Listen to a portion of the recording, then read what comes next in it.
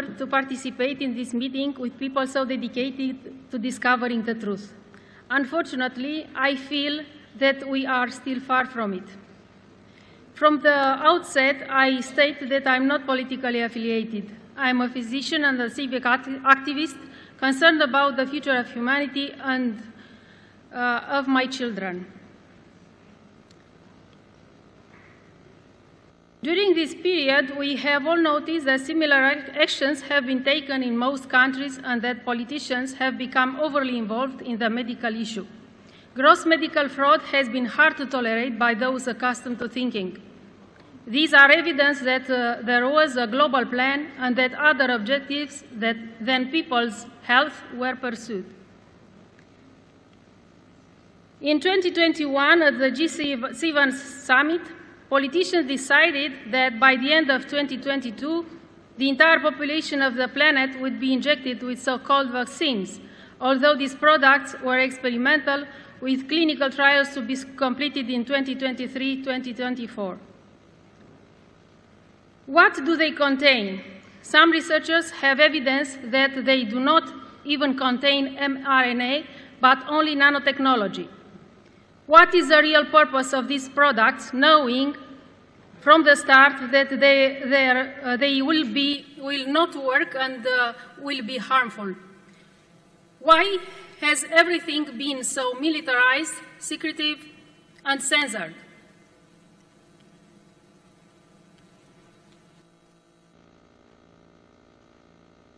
In this image posted on the Global Initiative on Sharing All Influenza Data website, we can see an enormous growing number of SARS-CoV-2 variants, which is suggestive of a continuing pandemic, despite the vaccination of 70% of the world's population. A perpetual pandemic represents, as Klaus Schwab cynically states, an opportunity to the implementation of the Great Reset.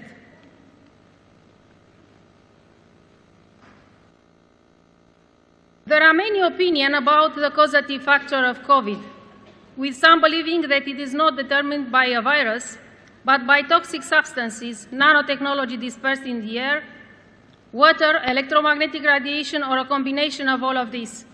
Even if we accept the official version that the disease was triggered by a virus, we now have plenty of evidence that the authorities acted wrongly, even premeditatedly wrongly.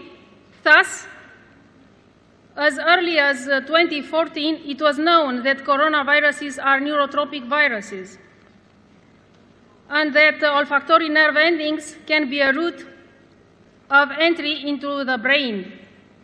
However, it has been recommended to sample the PCR test deeply from the nasopharynx, an area close to these olfactory nerve endings. These actions, most likely premeditated, are intended to facilitate the achievement of the goals of the fourth industrial revolution. These include the creation of the brain-computer interface, changes in the human genome, and the creation of transhumans. The plan is known and implemented with the participation of authorities, including the Romanian ones. As proof, in an interview in 2021, the Romanian Minister of Health, Mr. Alexandru Rafila, professor of microbiology, discussed about neurological rights. Unfortunately, citizens were not asked if we agree with the objectives of the fourth industrial revolution and the Great Reset. European Union website, such as Graphene Flagship, proudly present a man of the future with brain-computer interface and graphene-based nanosensor in his body. Although these things are officially exposed, discussion on these topics are considered conspiracies. Noticing the simultaneity, similarity, lack of logic and aggressiveness of the implementation of pandemic measures in different countries, as well as the installation of 5G technology without informing people, overriding the opposition of scientists and civic activists, made me pay more attention to what was going on around me. The existence of a part of a media still free, my habit of reading medical and non-medical articles, the emergence of a new communication channels like Telegram, but also my participation in protests, helped me to inform myself and to confirm a lot of my suspicions. One of my observations was that the sediment in rainwater is 100% magnetizable, which was unlikely to be a natural phenomenon. Knowing the big picture, the intention to launch an enormous number of satellites around the Earth to create 15-minute cities based on the Internet of Bodies and Things, observing the reality of vaccinated people's MAC address, and the enormous amount of information about nanotechnology, smart dust, I assumed this finding of mine was worth investigating. From a UN document, I learned that the number of satellites launched has grown and will grow exponentially. If in 2018 about 500 satellites were launched, and in 2022 about 2,500 satellites, it is estimated that in 2029 there will be about 1.8 million satellites around the Earth. Who and when asked us for permission to install these satellites? In 2017, an UNICEF paper warned about the danger of magnetite containing particles smaller than 2.5 microns in the air. These particles can enter the children's brain via two pathways: via the olfactory nerve, causing inflammation in the hippocampus and prefrontal lobe, and via bloodstream, from where, by crossing the blood-brain barrier, they reach the brainstem. The paper warns of degenerative neurological disease that can be triggered by these particles. In 2019, the European Environment Agency warned of the involvement of particles below 2.5 microns in the generation of neurological, inflammatory, pulmonary, cardiovascular, reproductive disease, cancers, and inflammation of the eyes, nose, and throat. This agency also mentioned studies on the contamination of 2.5 micron particles with the SARS-CoV-2 virus and the possible role of these particles in the spread of the virus. If such a finding was made, why was the possibility of intentional dispersal of such contaminated particles not considered? Why did the authorities not investigate this matter of national security? In addition, although it has long been known that magnetite in micron airborne particles can interact with electromagnetic radiation of 5G technology, the authorities have readily approved the implementation of this technology. Articles like this one, published as far back as 2016, warn of the harmful effect of magnetite entering the brain via the olfactory nerves. It causes neurodegenerative disease by generating reactive oxygen species or by interacting with magnetic fields. However, so-called specialists have imposed PCR tests with nasopharyngeal sampling, which are traumatic for nasal mucosa and favor the penetration of viruses and the micrometric particles into the brain. In addition, the concurrent installation of 5G technology was a coincidence too obvious to ignore. Not even the Romanian specialists' warning about the possible harmful effect on the brain of the interaction of 3.5 gigahertz electromagnetic radiation with magnetite prevented the Romanian authorities from legislating this technology. This article is relevant in this regard. The prefrontal lobe is known to be a key area involved in memory, behavior, and executive functions, such as decision-making, judgment, problem-solving, planning. In the last 3 years, I think we have all noticed changes in people's behavior that suggest damage to this cortical area.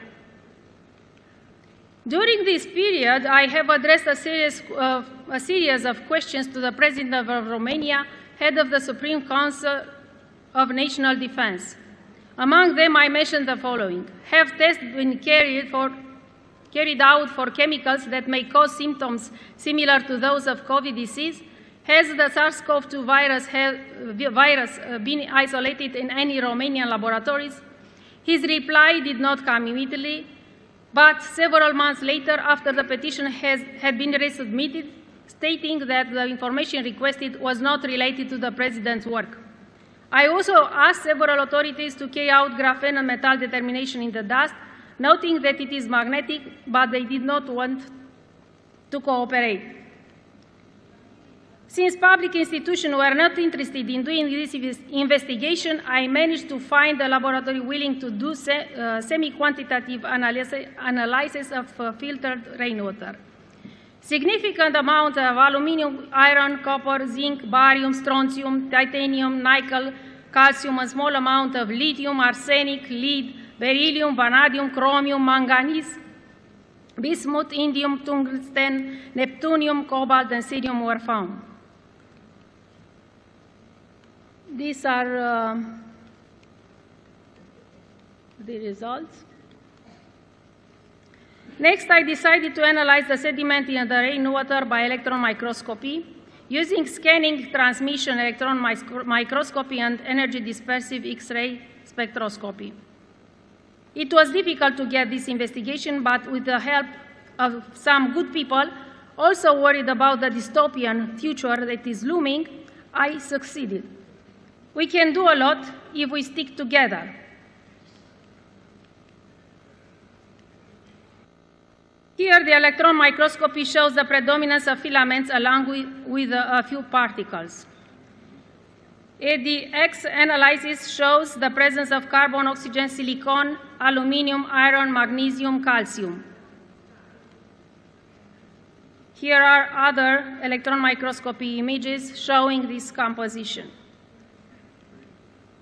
Given the atomic composition, I deduced that there may be silicon carbide filaments and particles which, functionalized with metals, can become magnetizable. There are studies showing that silicon carbide and silicon are used to make semiconductors, sensors, smart dust, and they can self-assemble. My results have been confirmed in other parts of the world. Thanks to Dr. Anna Mihalcea, they were sent to Mr. Clifford of the Carnicom Institute. He has observed the presence of the same metals in rainwater in the US since 1998 and said, urban areas will have some expected pollution, but never anything justified with these metals, such as aluminum, iron, calcium, silicon, magnesium. However, none of these findings are any surprise to me. I have found them in my own work years ago. Mr. Carnicom also noted as early as 2015 the presence of filaments in the rainwater sediment. Taking all this information into account, I have come to the set conclusion that people's free will has long been violated. We have not given our consent to the dispersal of these particles. If in the case of so-called vaccines, vitiated consent was obtained, surely no one said yes for these particles to get into the air. The presence of these filaments in rainwater is highly suspicious, but it is explainable if we understand that it is all part of a plan. However, I do not understand the lack of interest of Romanian and foreign researchers who should have been more involved in investigating this important problem, because we all live in the same vitiated environment.